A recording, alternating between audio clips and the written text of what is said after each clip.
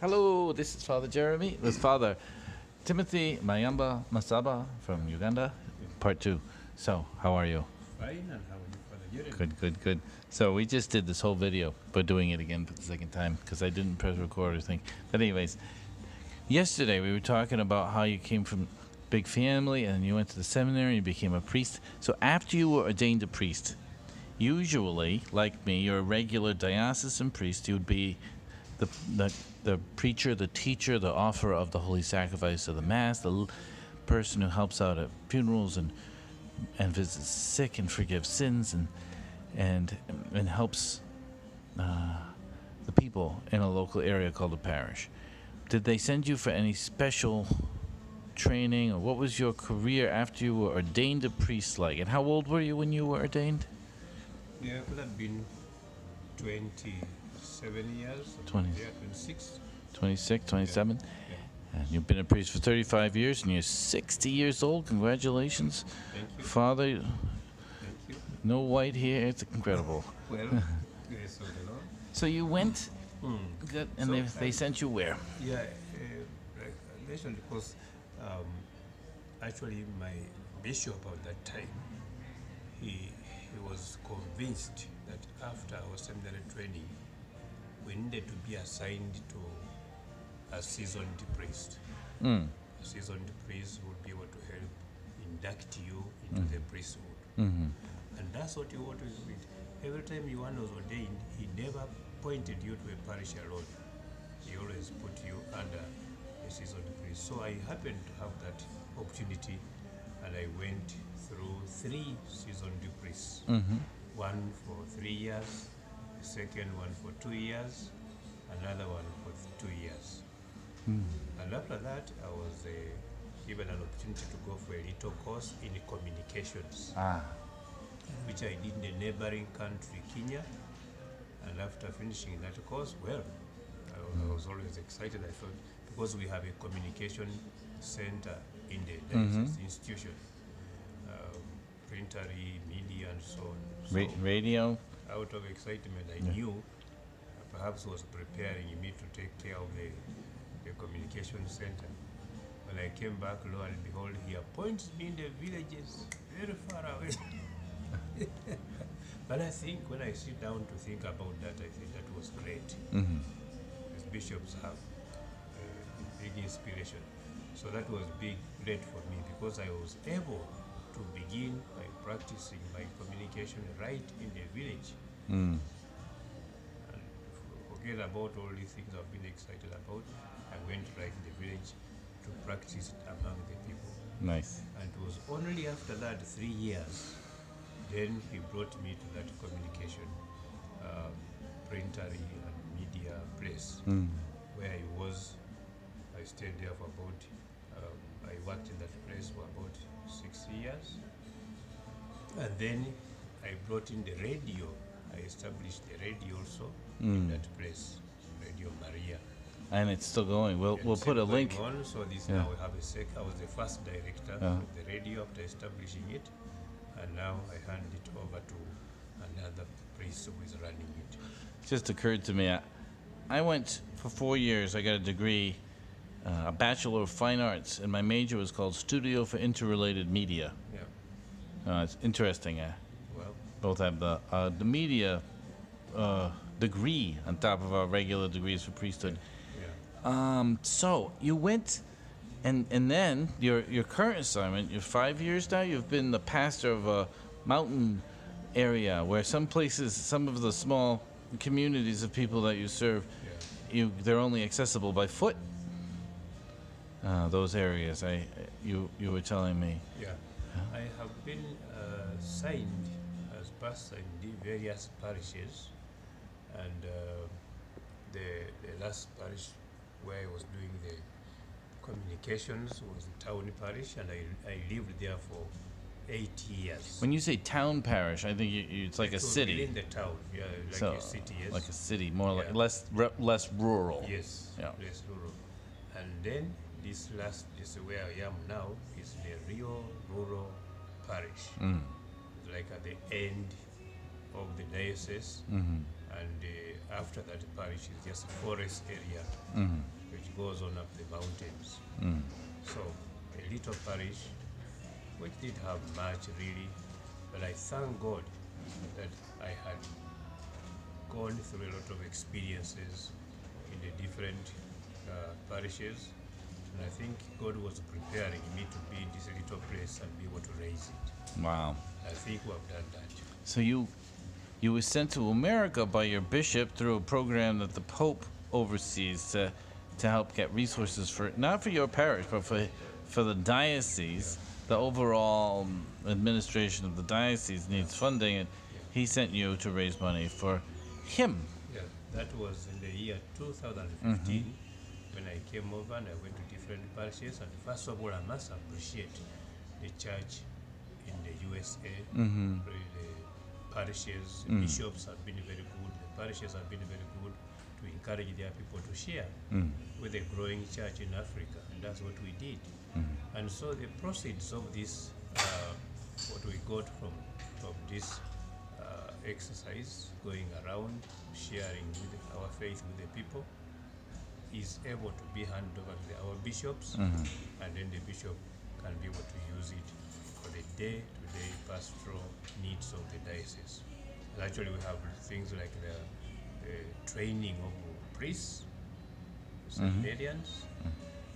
We have medication for the number of priests now who are growing old. They mentioned I always pity the bishops, honestly, because you are faced with a number of people who are growing old and you have to cater for them.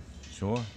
And then was constructions of churches, of schools, communities, seminaries.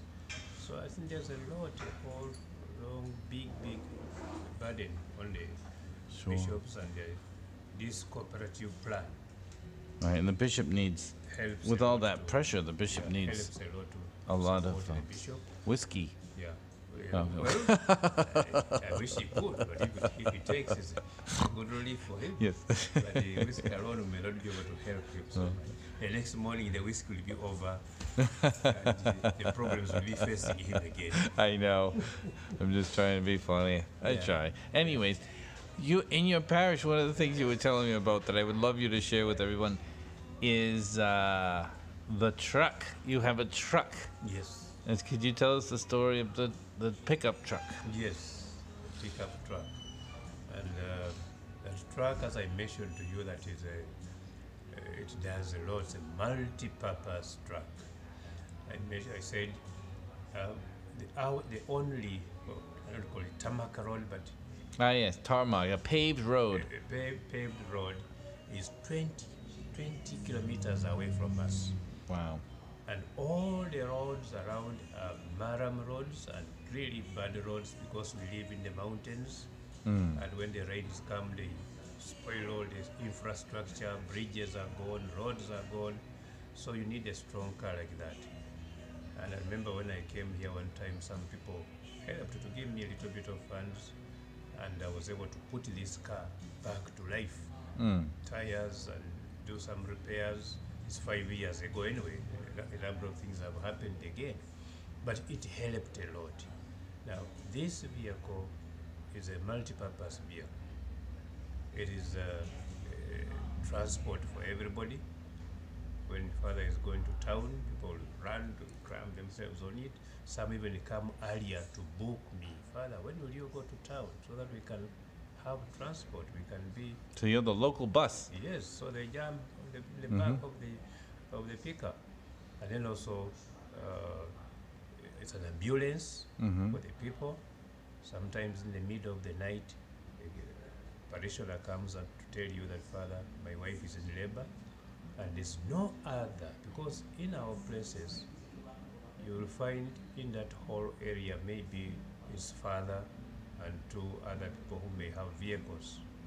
The rest of the people are just walking. They have nothing.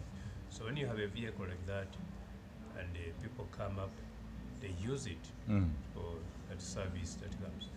Also, transporting the children, the nursery children, and also what is necessary for them, like you saw in the Wood. picture, the firewood. Yeah, it wasn't just sort of some wood in the back of the truck. It was piled up like 20 feet up in the air.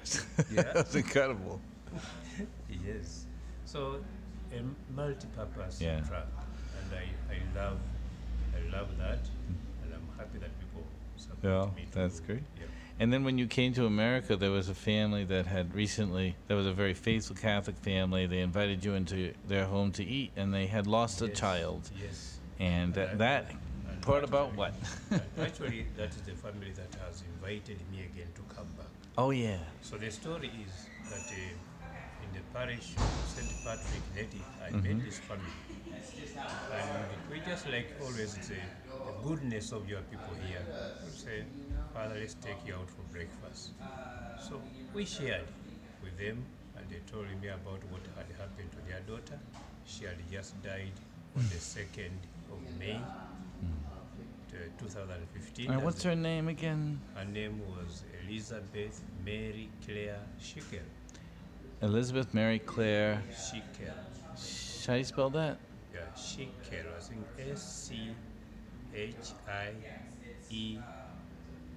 SCHIECKEL.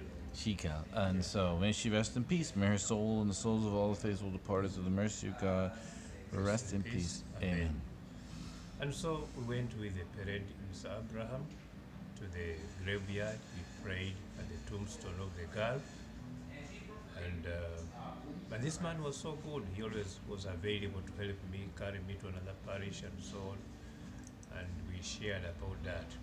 So anyway, when I went back home, I thought that was over.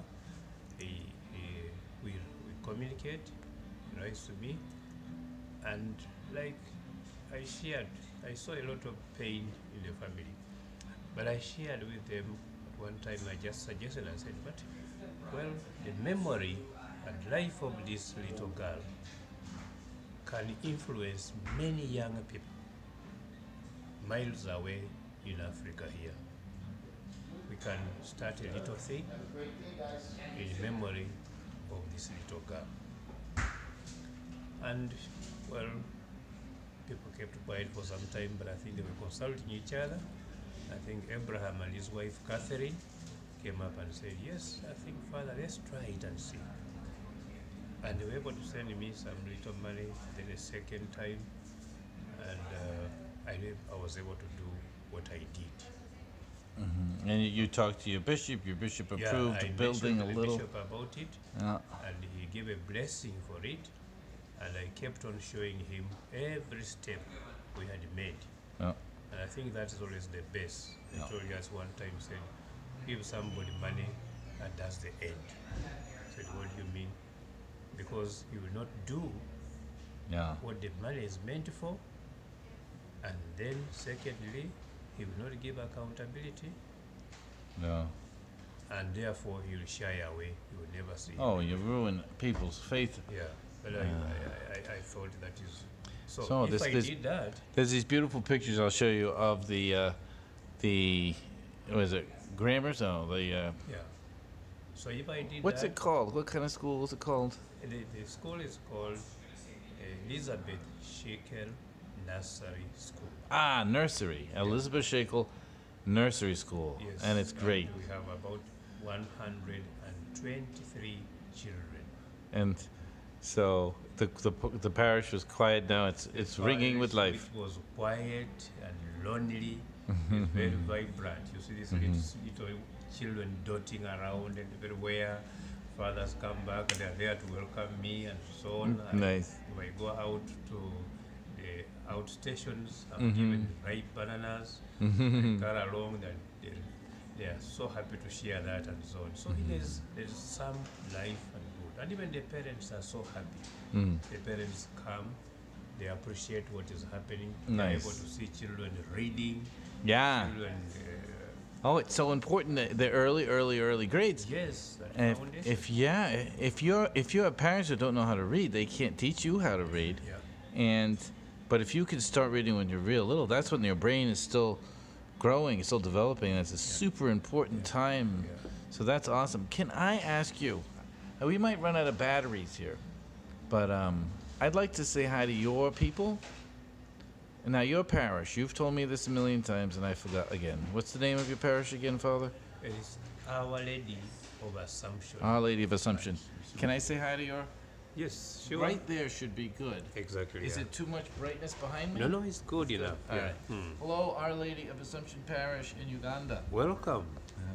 So, I just want to thank you for being so nice to your pastor. I can tell he has people who are kind to him and help him to be the best priest he can be, and are obedient and not stubborn and all those kinds of things. So, just thank you for being being good people and supporting your priest. He's thank you for letting him go so he could come and hang out with me, because I am inspired by him too. It's nice to have someone to pray with. Yeah. And just have company. It's nice. So anyways, do you have any, what questions would they want me to? Yes, I was saying, Father, I don't know. There's something that has impressed me about you. Oh, yeah. I feel inspired. 2015 I was here, and again I've been here with you, but there's something that inspires me. Mm-hmm. The way you carry out your pastoral work readily and happily. Sometimes I've been sitting down and say, but does Father have time for himself or to rest and so on? I see a sequel has come, you have jumped up, this has come, you are there and so on. What inspires you, Father? Well, I probably just crazy, but I have my Pepe. He did a lot. My meme and Pepe, my grandmother and grandfather, they were very involved in the local community and helped start a credit union, St. Anne's Credit Union, and did all kinds of things to help out the local school and the local church, and I think that's just something they naturally did all the time. It wasn't a big deal. It's just what they did, and they were happy people. And my father and mother very much, they're like that. So to me, it doesn't seem to be a strange thing to be doing things. But also, I'm motivated because I love Jesus, and I want everyone else to love Jesus. Yeah. And I want everyone to go to heaven. I want to go to heaven. Sometimes one of the things that motivates me, especially if I'm tired or there's been discouraging results, is the fear of the Lord. I noticed that in your slogan for your for the children, for the school. For the school, it says growing in knowledge and and fear of God. fear of God.